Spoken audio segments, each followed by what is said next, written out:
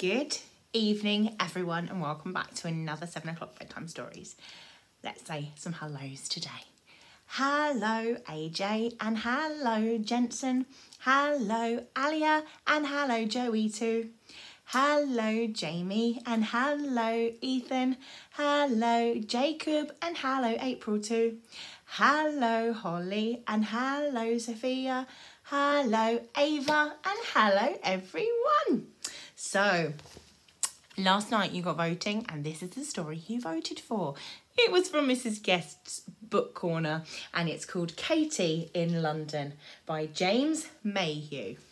And if you look very carefully at this picture of Katie in London, I wonder if you can spot where this story is taking place in London. What is this famous building in the background?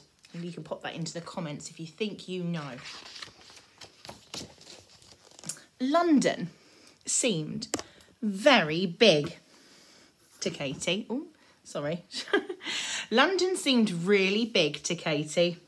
Big trains, big buildings, and big crowds. She held on to Grandma with one hand and to her little brother Jack with the other. They all got on to a big red bus and set off to see the sights. I wonder how many of you have been to London before. Do you recognise what might be here, where this symbol is here? I wonder if you've seen a double-decker bus like that. But when they got to Trafalgar Square, Grandma was tired. "I'll have just a little rest," she said. "You two stay by that lion and I'll know where you are." You see the lion? There they are. There's Grandma and the children and lots of pigeons in Trafalgar Square. Katie climbed onto the big bronze lion and pulled Jack up after her. As the sun came out, the lion seemed to turn from grey to gold. "Do you mind?" said a very deep voice. It was the lion. "Who said you could clamber all over me?" he asked. "We're very sorry," said Katie.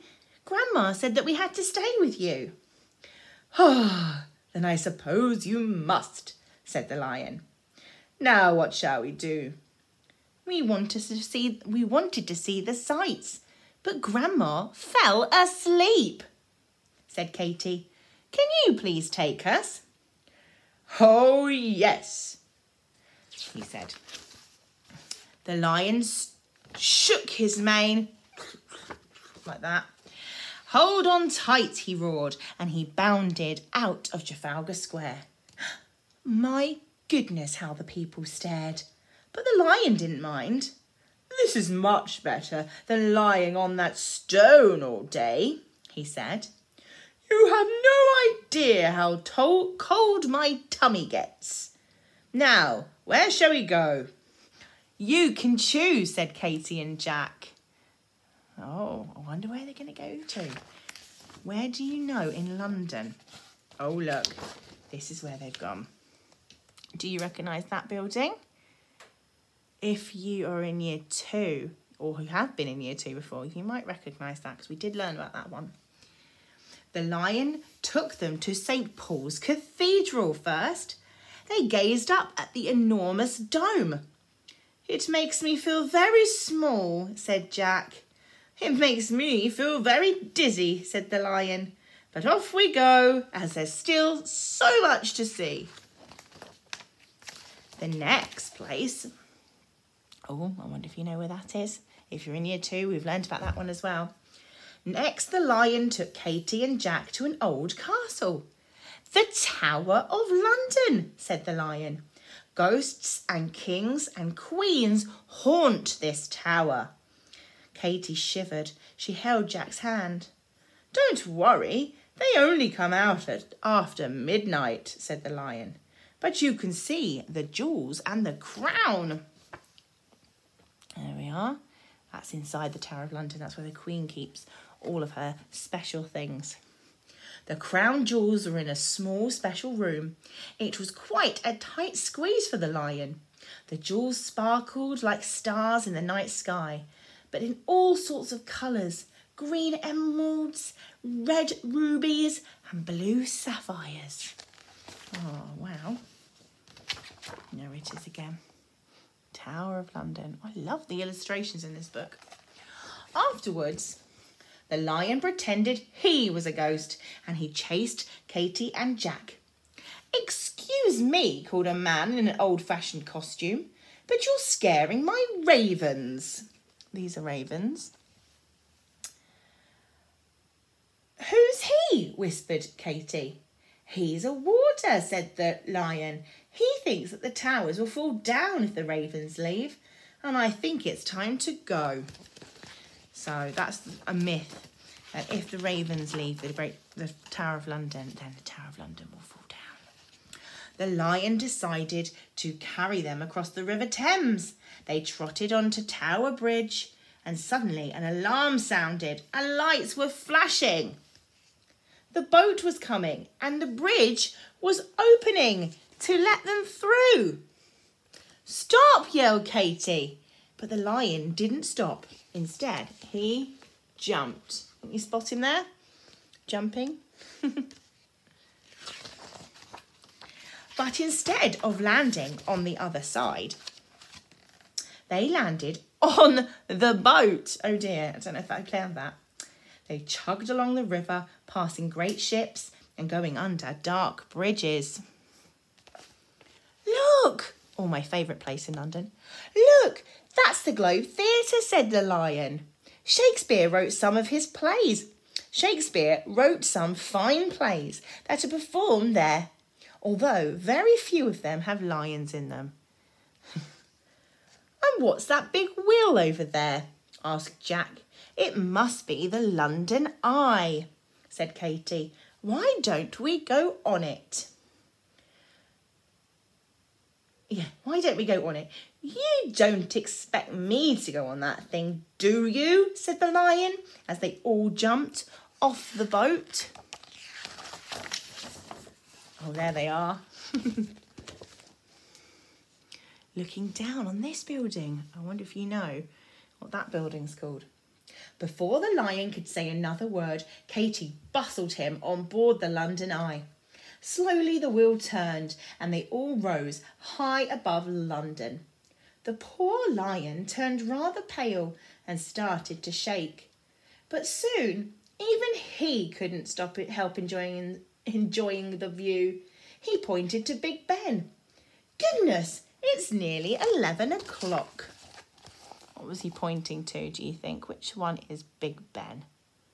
That's it. Here. There it is.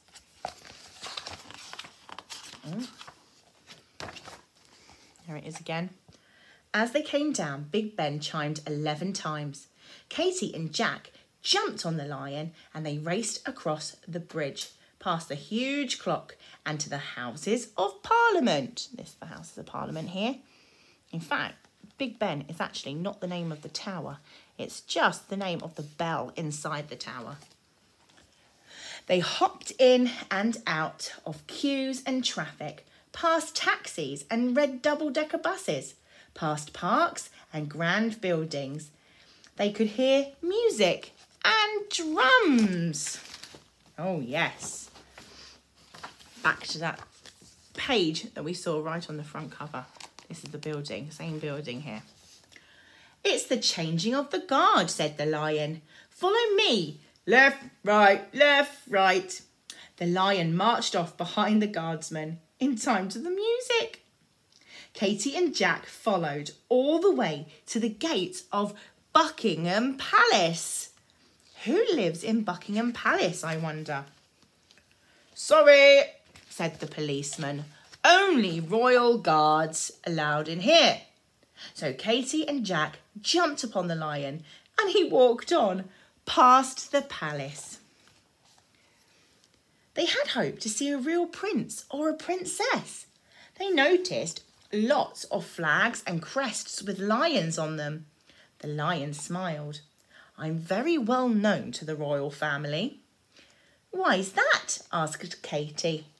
"Because the lion is called the King of the Beasts," said the lion proudly. and as they galloped away, perhaps they did catch a glimpse of someone waving from a palace window. There they are. Oh, we wonder if that's the Queen. That's the person that lives there. They are wearing a crown. It could be the Queen. By now, the lion's paws were beginning to ache. So they all went to sit in a leafy park. The lion dangled his paws in a cool lake, and Jack bought ice cream with his pocket money. Delicious, said the lion. I love tutti frutti. How are your paws? Asked Katy. Rather sore, admitted the lion. I'm not used to all this walking.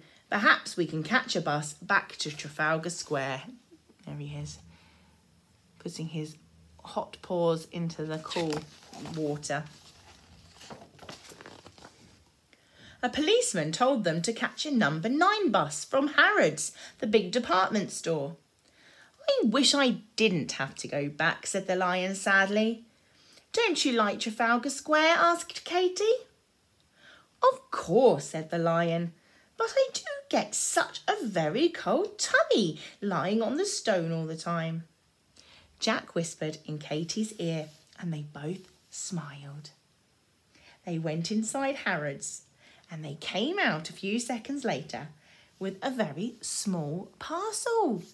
What do you think the parcel might be? Then they jumped onto the bus and they travelled back to Trafalgar Square.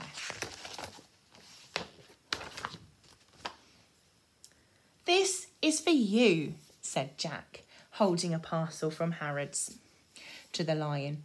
We bought it with the last of our pocket money. The lion unwrapped it and laughed. It was a woolly blanket. Oh, it's going to keep his tummy nice and warm, isn't it? I've got to say, though, buying a woolly blanket from Harrods might cost more than the leftovers of pocket money. It's to keep your tummy warm, said Katy. How kind you are, sighed the lion. Thanks for showing us round London, said Jack. Next time I will show you even more, said the lion. Then Katy saw Grandma was waking up, and he hopped onto his stone and he kept... Oh, the lion hopped onto his stone and he kept very still. And as the sun went in, he turned from gold back to grey. Hello, you two, said Grandma. Shall we go off and see the sights now? Oh, said Katy. Well, I'm a little bit tired. I need a rest, said Jack. And they both flopped down on the bench and they fell asleep. I wonder if Granny's going to go on an adventure now. I wonder if the lion will turn back gold again for her. Oh, what a lovely book. Now, this one, it reminds me a little bit of home because that's where I'm from, London, the south of London. I don't live near didn't live near Buckingham Palace or anything like that. But yeah, it makes me think about home when I read that one. So good choice. Right, tomorrow night you've got a choice of another 2 books, and they are The Troll by Julia Donaldson, and this one has been kindly lent to us by Isaac, so thank you for that one, Isaac. And this one from Isaac, which is called The Jungle Run. So there are your 2 choices. Get voting, and hopefully I will see you again tomorrow. Thank you for watching. Bye.